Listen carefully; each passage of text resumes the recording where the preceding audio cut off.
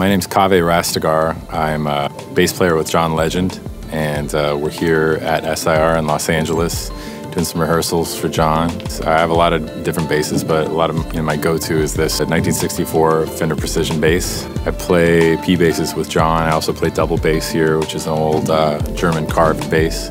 These days I've just been using this tuner as a kill switch, also as a tuner, and also to power some other pedals.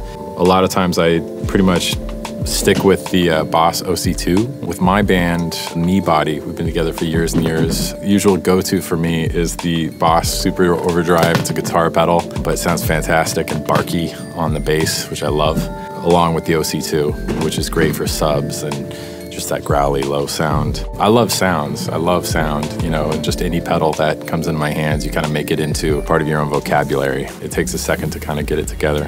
My band, we were playing in Philly about 10 or 11 years ago. We all jumped into the van. We're backing, going forward, going backwards, going forward. Unbeknownst to us, we hadn't packed up my bass, my electric bass. It was in a gig back, and we had been driving backwards and forwards over my bass in the van. And sitting in the pocket in the gig bag was the Boss chromatic tuner. And it was sitting, and it had just been driven over and over again. And the tuner, it ended up getting stolen, but it worked for another 7 or 8 years. It was just like driven over, clearly, but it worked perfectly. And that is absolutely one of the reasons I love Boss pedals. And you can also find them anywhere too. Like if for some reason it's lost or it's stolen or it's, you know, it's at the end of its days, you can find another one. I love that too. What I look for in a pedal is, you know, a degree of variability, but it isn't too complicated. I think that a lot of what I can do with my hands goes into an effect as well. A lot of what I can do with my right hand, my left hand, that's an effect.